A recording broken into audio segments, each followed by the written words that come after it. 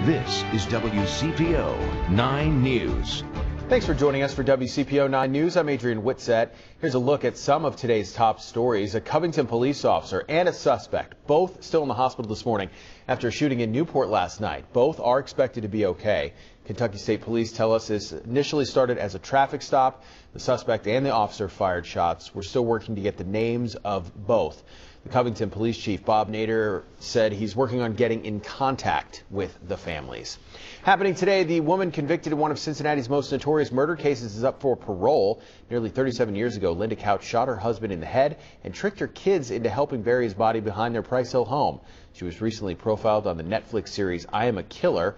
An officer who was there says he would never forget the moment Couch admitted to him what happened. She is currently serving a life sentence at the State Reformatory for Women in Marysville, Ohio. Senate Minority Leader Mitch McConnell is calling on Republican men to roll up their sleeves to get a COVID-19 shot. The senior Kentucky senator said there's, quote, no good argument not to get the vaccination. This comes as several polls show a significant number of GOP voters are leery about getting the doses. Nearly half the Republicans polled say they are not interested in ever getting one. Jennifer. Today's forecast will be the warmest we get of the work week. Now, here's the other thing about today's forecast. It's going to be pretty windy out there as the system gets closer and closer. Our high will end up in the low 70s under a mostly sunny sky with late day clouds rolling in, and rain chances at this point should be arriving between 9 and midnight. So you have all day realistically to get out there and enjoy this. But after sunset, that's when the rain starts rolling in, and most of it is on the light side. Those of you down to the southeast do see the potential for some hit or miss downpours in the overnight hours, and then a lot of this rain will be out of the city by even 6 a.m. tomorrow morning. But lingering down there to the southeast through almost the early afternoon as cooler air settles in. Guys, we're outside a caring place right off Mount Carmel Tabasco Road on the other side of the border here in Claremont County. And I can tell you that they have so many supplies for families right now that they are shouting from the rooftops for people to come get them. A caring place is a resource for moms and families to get assistance when they're facing a hardship or are just in a tight spot. They offer things like diapers, formula, maternity and kids clothes, cribs, car seats, strollers, and more. They're also able to do free pregnancy testing and ultrasounds. Assistant Director Polly Camry says that throughout the pandemic there has been a great need specifically for diapers and formula. But it's not just about giving things away. A caring place helps families learn to utilize resources available to them, like applying for WIC, food stamps, and Medicaid. They serve about 1,000 clients every year, and as a nonprofit, they're relying on donations from the community. And the generosity has been abundant this year. Leaders say that they are filled to the brim with goods, and they're eager to get it to those who need it. We've been known to serve clients rather fast. Sometimes there's a waiting list for other centers that are like ourselves in the area where if someone calls, they have to set up an appointment, and then it takes a long time to get the services to them that they actually need. And we're pretty much on the same day. We help parents and families where they are currently and help them grow. The idea is to put them in a position where they don't feel like they have to rely on us so much. So if you could use a little assistance, all you have to do is call a caring place, and Shauna or Polly, they'll both be here at 10 o'clock to be able to help you out. For now, reporting in Claremont County, Allie Kramer, WCPO 9 News. You might have heard about or personally experienced all the shipping delays this past holiday season. It was a major problem. But what if your package did arrive, but it was the wrong package? Unable to have a 50th birthday party during a pandemic, Tiffany Davidson was looking forward to this custom-baked cake sent from her mother in Mississippi to her Mainville home. Her Ring doorbell footage shows the UPS man arriving. I'm like, oh, my cake is here. And so I run to the door and I see this tiny, tiny box. But the tiny box had a label from her mom. Confused, Tiffany opened it. It's a modem. It was one of those return items when people send items back to the company. So she called her mom and learned she had sent the cake, but the labels were apparently switched. She said, no, something has gone horribly wrong. Turns out package mix-ups happen more than you'd think, according to online complaints. And the first thing you need to do is figure out whether it happened in transit with UPS or at the UPS store, because the stores are independently owned. Our calls to UPS got nowhere. We don't verify if it's what you were supposed to receive. We contacted the UPS store's corporate offices where a spokeswoman promised to get to the bottom of the mix-up. But don't let this happen to you. When shipping a package, stay until the clerk affixes the label on the box, and be sure to write on the form what exactly you're shipping so someone's birthday isn't ruined. Bottom line, if you have a package mix-up, file a claim immediately and don't give up so you don't waste your money. I'm John Matteries. Good morning, Tri-State.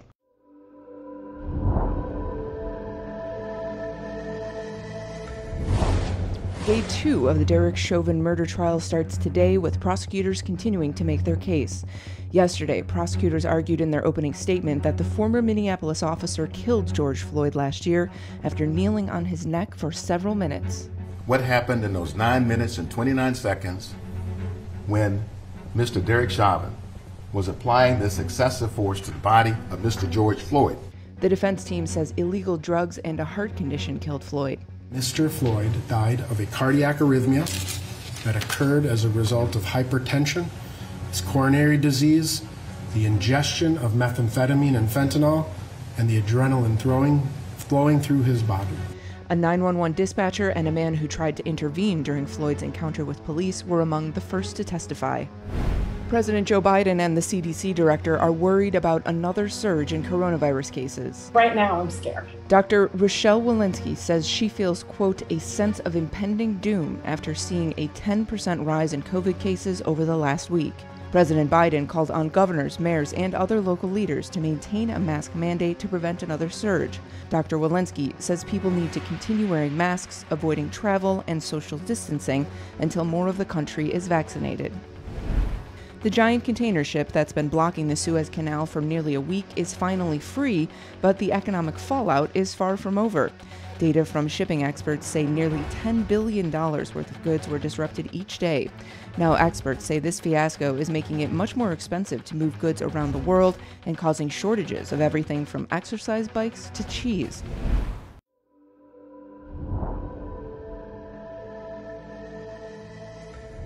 Several states have announced they're opening up vaccination eligibility for even more groups, but many across the country are still struggling to get an appointment. We wanted to know why. If vaccine allocations were based on population, states like Alaska are able to vaccinate everyone 16 and up, while others, like California, are still in the first phases of vaccine distribution. I played by the rules this whole time. Where is my appointment? Cancer left Kelly Malott immunocompromised and with lung and heart damage. I mean, I'm in group 1B technically here, but they ran out of vaccines within 1A. It has to be so frustrating. I have done nothing for a year. And then before that, the prior 2 years in my life, I was in the middle of cancer treatment. But not everyone is playing by the same rules as Malott. In Michigan, a nurse was arrested after police say she pocketed 2 syringes at a drive-in vaccination site. They should put her under the jail. I hope they give her the maximum. Not good. That's dangerous. That's real bad. That's dangerous. I hope she get what she got coming. A 73-year-old couple traveled from Kentucky to Ohio to get their shots. The hospital that administered it said, quote, UC Health will offer vaccines to patients who meet the Ohio Department of Health eligibility criteria, regardless of residence. This overall vaccine program that we have in the United States, its goal is to get as many people vaccinated as possible. We are seeing variability state to state, county to county. Where I live in Washington, D.C., we're seeing differences zip code to zip code. And so we really need a more uniform approach. And then there's those left waiting. For example, people without internet in states like Arkansas, which require an online appointment. Black, Latino, Native Americans, lower income workers have been hit the hardest. And we're seeing as vaccines are rolling out that many of these communities have the lowest vaccination rates. Experts say the Biden administration's goal of making vaccines available for all adults in May could cut through confusing eligibility guidelines. As for Malott, she's trying to stay patient. When do you think you'll get a COVID vaccine by? That's hard to say. Right now, there doesn't feel like there's any movement. Here in California, the changes to the eligibility list this week open the vaccination process up to more than 4 million people, including those 16 and older with disabilities or underlying health conditions. Only about 10% of California's population is fully vaccinated.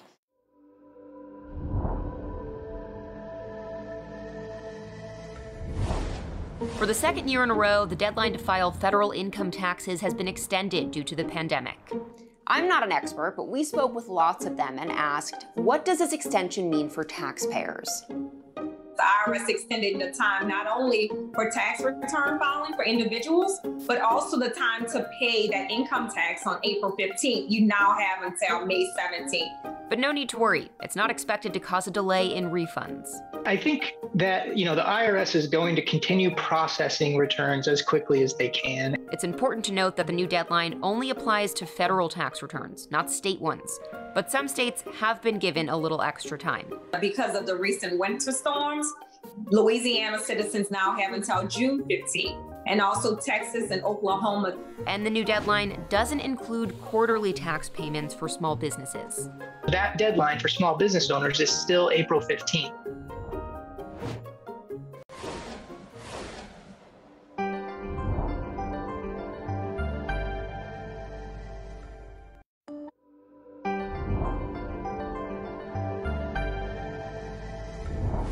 COVID-19 can have many long-lasting symptoms like loss of smell.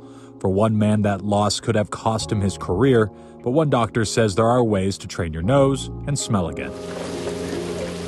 Leading up to coronavirus, you always hear all the stories about it. Welcome to Chef Frank Bonanno's world. Never thought that I would get coronavirus. I was super safe. In the world of COVID, restaurants like Frank's have had to adapt. And Frank has had to adapt even more after contracting COVID and losing his sense of smell. When I got it, that was actually the last thing on my mind, was losing my sense of taste and smell.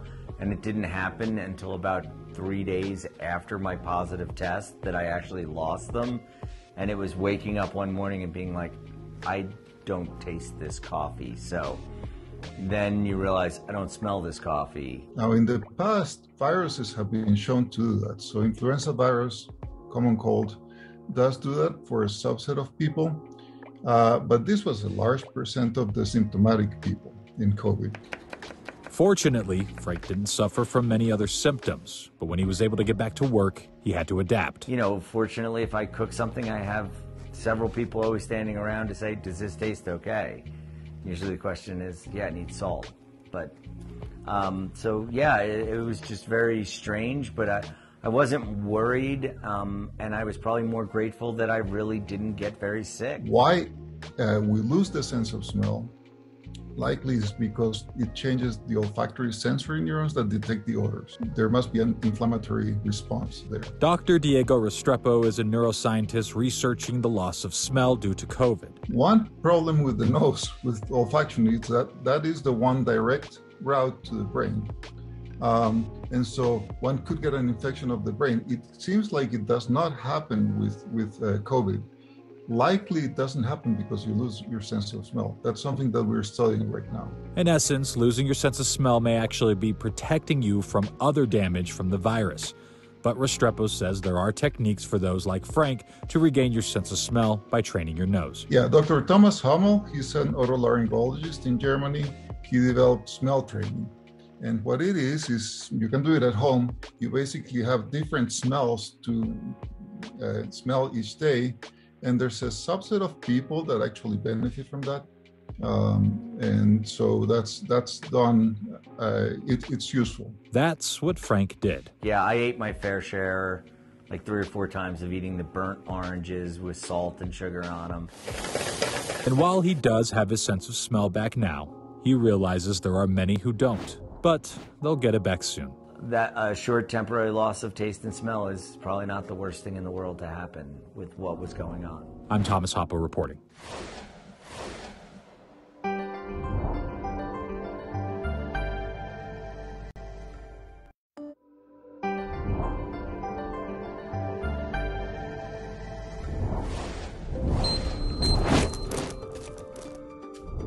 A new trial is underway to help determine what Americans can safely do and not do after being fully vaccinated.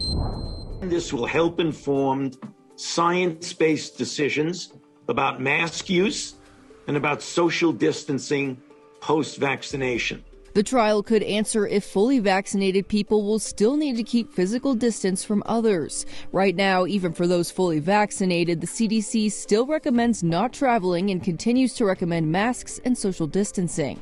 We hope that within the next 5 or so months, we'll be able to answer the very important question about whether vaccinated people get infected asymptomatically, and if they do they transmit the infection to others. The new trial is looking into how COVID-19 may spread by studying 12,000 college students at more than 20 universities across the country. One group of 6,000 students will get Moderna's vaccine immediately. The other half will get the vaccine 4 months later. When these people get infected, how often is that? If they're asymptomatic, how much virus do they have in their nose? And do they transmit it to people who are their close contacts? Earlier this month, the CDC issued its first set of recommendations on activities that people who are fully vaccinated against COVID-19 can safely resume. So thankfully, we've got it easy today. Temperatures warming into the low 70s. We'll see a mostly sunny sky. The only catch is the wind is going to be out of the south at about 15 to 20 miles per hour, gusting up to 30. So, I mean, if you are in a larger profile vehicle, you will notice that for today. Tonight, the rain comes through, most of which is done prior to 9 a.m. tomorrow, unless you're down to the southeast. But I mean, tomorrow is just going to be a mostly cloudy and cooler day with a high of 50. But it only gets colder in time for opening day. This forecast unchanged. And wind chills at the best on Thursday will be in the mid-30s, so we are just looking, unfortunately, at a bone-chilling day. Now, as you all know here in Cincinnati, it could always be worse. It could be snowing on opening day, but still, wind chills in the upper teens and low 20s throughout the morning. It's just going to be a tough day, and it actually gets colder Friday morning, down to 23 degrees, so bringing in a true hard freeze here in the tri-state. We will get back to sunshine for the weekend and milder air in time for Easter.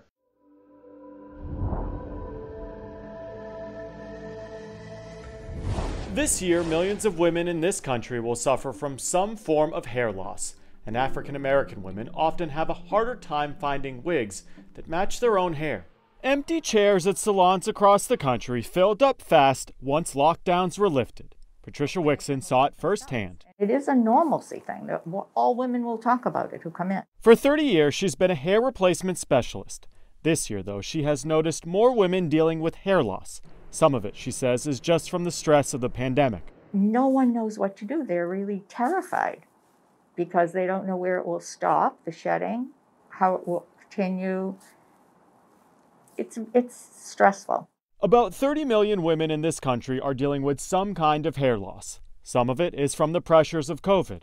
Other times, though, it's from chemotherapy. For a woman, there's always a second look.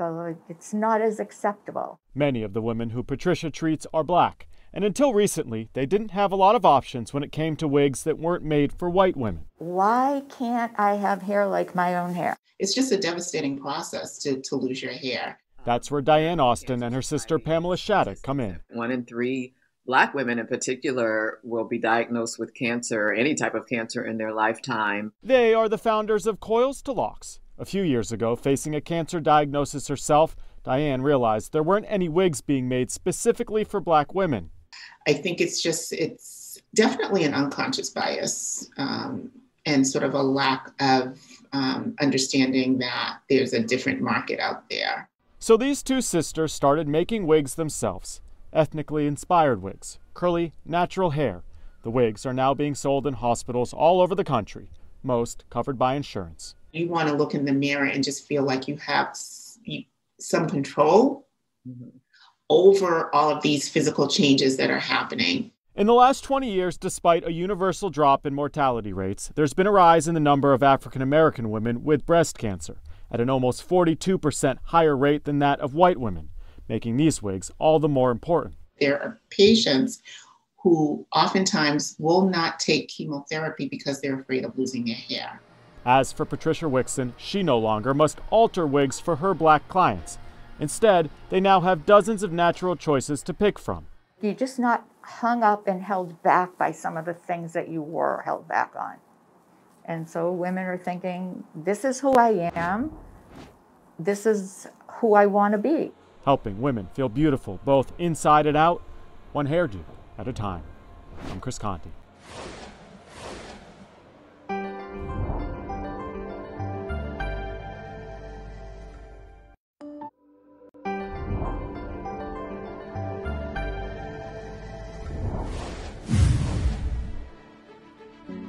Don't underestimate kids, because we're doing it right now and we're making a difference in our community. A group of 5th graders in Kentucky are proving there's no age requirement when it comes to doing good. They came up with the idea to create care packages to deliver to patients of all ages at their local hospital. It comes with a message from our team, a coloring book, an activity book. We have a stress ball, 2 sharpened pencils, and a pack of crayons. Since November, they have delivered more than 160 packages. As a Cub Scout, we like to help others. This 9-year-old Cub Scout in Michigan started a project to help foster kids. It's a cause close to his heart since he was a foster child once. During his free time, he stocks boxes with necessities for foster kids like blankets, clothes, stuffed animals, and more.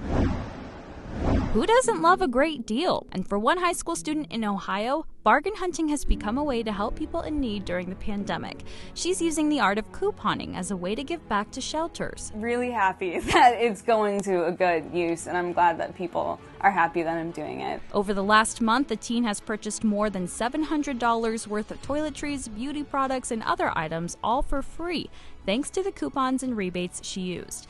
And she's giving it back to people who need it the most. It's just been a tough year, and I think people like her are kind of a shining light for us.